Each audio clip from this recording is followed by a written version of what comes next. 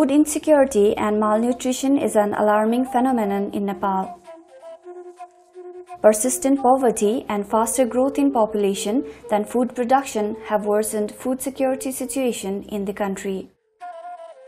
Nearly one-third of the population consumes minimum calories than the prescribed level. Children under 5 years of age are vulnerable to malnutrition such as underweight, wasting and stunting.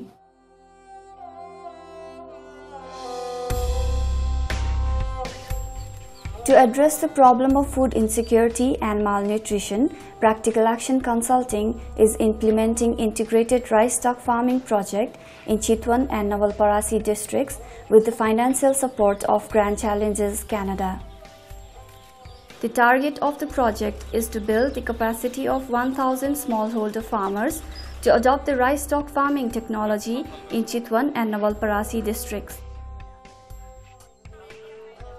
The major objective of the project is to improve food security status of smallholder farmers and reduce the malnutrition among children under 5 years age. The specific objectives of the project are to increase the income of the farmers and make the availability of nutritious diet.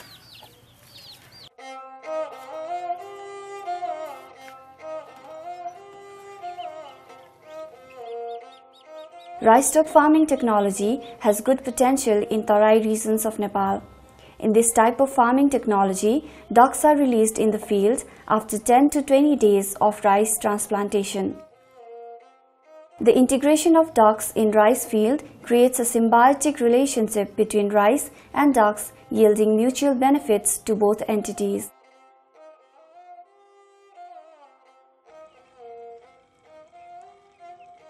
Ducks eat harmful insects and weeds, averting the use of chemical pesticides and manual weeding in the rice field. Ducks get nutritious diet from eating insects and weeds in the field. The droplets of ducks act as a natural fertilizer to the rice crop, preventing the use of chemical fertilizers.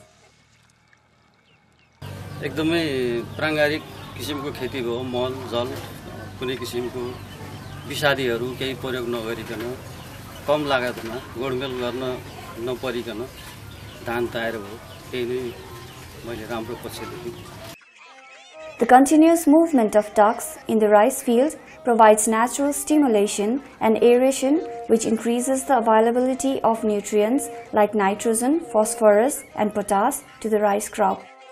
Rice stock technology causes the reduction in methane gas emission from rice field, contributing to reduce the global warming.